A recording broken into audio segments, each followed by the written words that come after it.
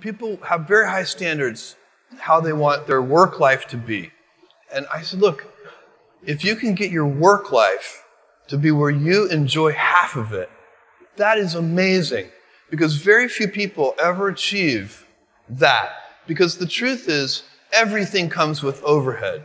That's reality. Everything comes with pieces that you don't like. You could be a Supreme Court justice, and there's still going to be pieces of your job you don't like. Every job comes with pieces you don't like. And we need to say, that's part of it. You have to figure out how to set up your life in such a way that you can minimize the things. And I find people don't dislike hard work. What people dislike is being out of control. Like they can't control their life. They can't control their environment. This happens to me when I get overscheduled. I hate being overscheduled.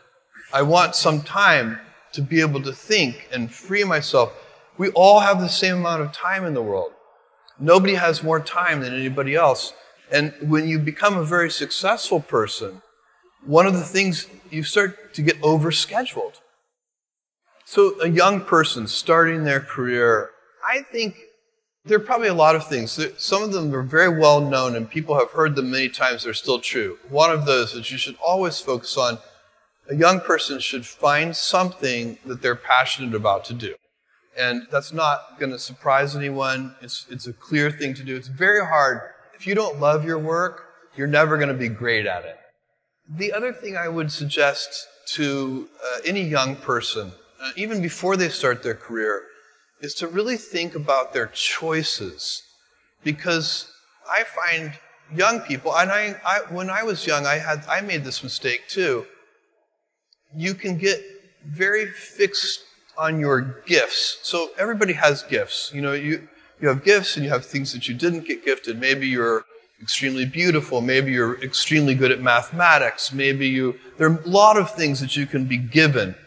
But those things can confuse you because they're not the things that construct your life. It's your choices that construct your life, not your gifts. You can celebrate your gifts. Be proud of them. Be happy of them. Actually, don't be proud of them. Be celebratory of them. But you can't be proud because they're gifts. They were given to you. You didn't earn them. You can only be proud of the things you earn. And so, as I got older, I started to realize I wasn't proud of my gifts. I was always good at school. School was always easy for me. And I was always proud that I was a great student.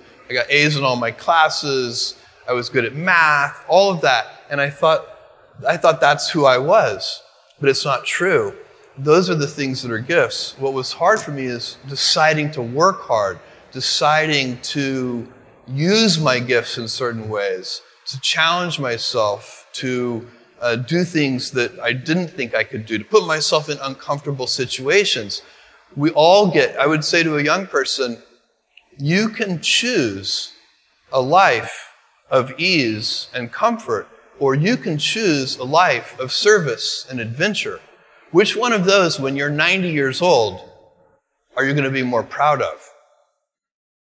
My advice would be the same for any kind of entrepreneur, and that is make sure that you are focused on something you're passionate about. So if you look at the early internet companies, they were started and focused on doing something that they thought was very interesting long before the internet was fashionable in any way. We are currently an underdog once again. We've been in business for 6 years, and there was exactly 1 year where we were not the underdog, and that was 1999. I like the underdog years because it makes, I liked it when all the people we hired, their parents told them they were crazy. Like that was kind of the good era. Fortunately, it's back.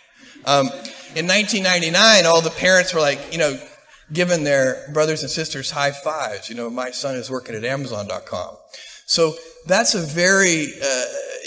you can't follow the fashion when you're trying to do a startup company, or I think really anything in life. But you have to, as an entrepreneur, if you're gonna build a company, pick something you think is interesting that has the intersection of genuinely creating real customer value, and then just stay right there and let the wave catch you.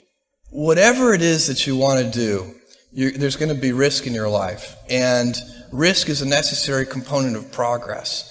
You can make any pioneering movements in the world of any kind, whether they be the geographical, physical exploration that I've just been talking about, or whether it be a more cerebral exploration of a scientific field.